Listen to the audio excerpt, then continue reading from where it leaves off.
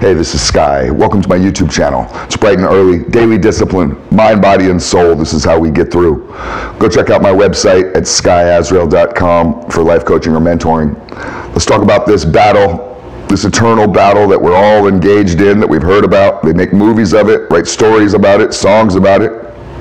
The battle between heaven and hell. That's a good song by Ronnie James Dio, Heaven and Hell. I always like that tune.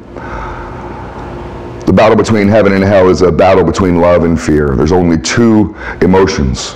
There's only two mindsets. There's only two opinions. There's only two forces of energy. Just two. This is the yin and the yang. There's love and there's fear. That's it. Heaven is associated with love. Good is associated with love. Fear, that's associated with hell, with evil. Evil is fear. Good is love. That's the battle. The idea of God and the devil. God is love. The devil is fear. The Lord of fear. It's a battle. It's this eternal battle for this thing called your soul. What the hell is a soul? We can't even figure it out. The soul is defined by three areas. Your soul makes up your mind, your will, and your emotions. That's what your soul is. This is the internal struggle for your mind, your will, and your emotions to capture you, to enslave you, to keep you in a perpetual state of fear or in a perpetual state of love. You can choose. You have free will. The idea of free will is interesting because it's the one area that God doesn't have control over us. You get to choose, just like God gets to choose. He has free will, and so do you. You even have the free will to not believe in God, to go and turn to the dark side. You're completely free to do that. It's interesting that this God character in this book that everybody loves called the Bible would give his creation free will and then punish his creation for choosing wrong. If you didn't want me to choose wrong, why'd you give me a choice? It's a weird dilemma. It's a test of faith and of fearlessness.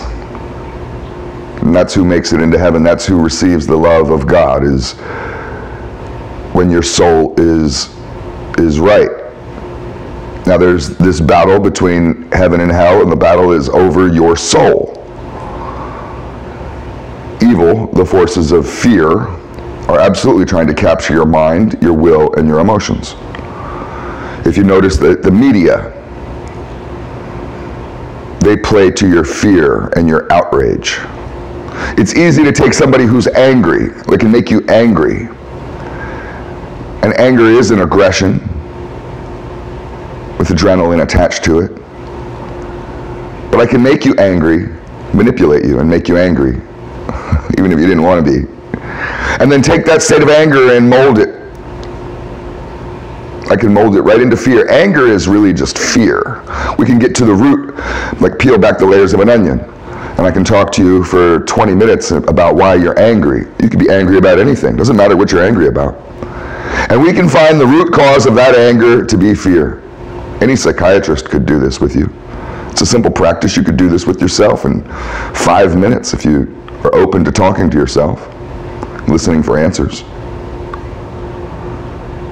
The media is capitalizing on your fear. Fear is what motivates people to vote. The reason why you voted for Donald Trump was because of fear, and the reason why many of you voted for Joe Biden after Trump was because of fear.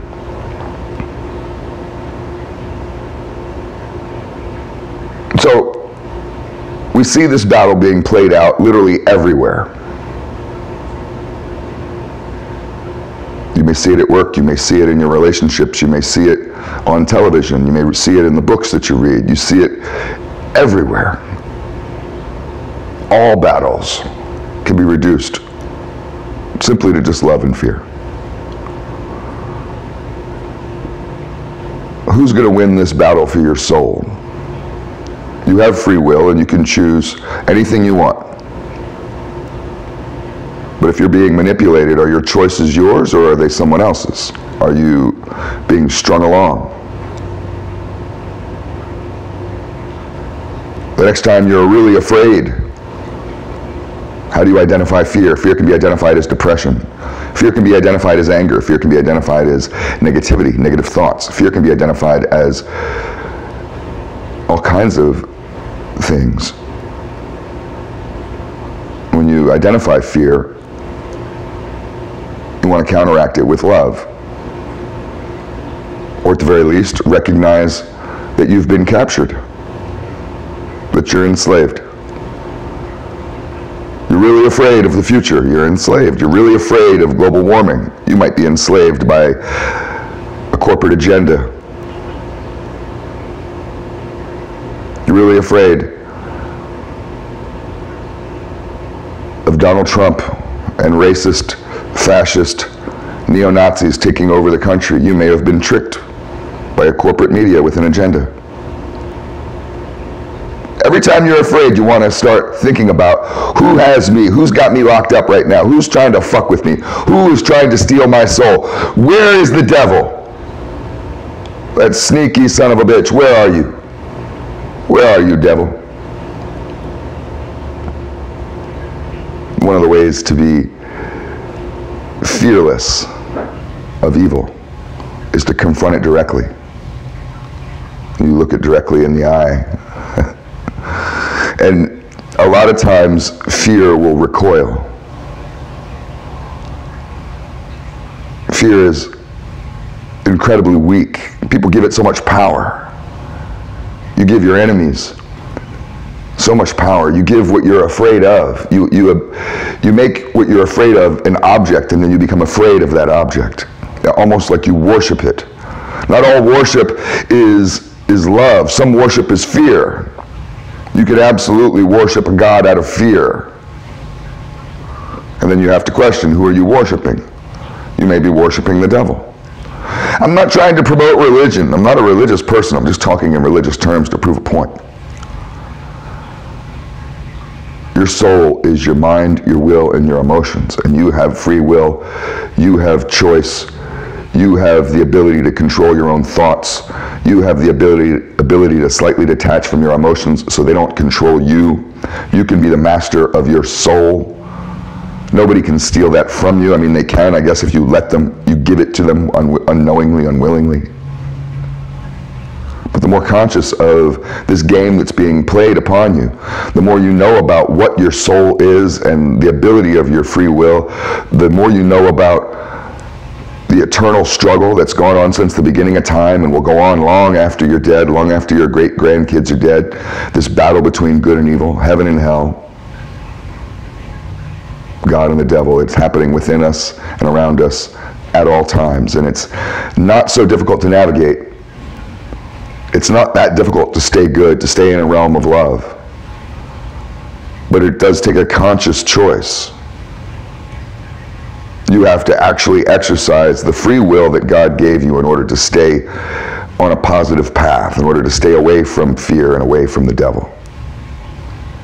Because if you're unconscious, if you're walking around blind like some brainless idiot, like most people are, they turn into sheep, slaves. Food for thought.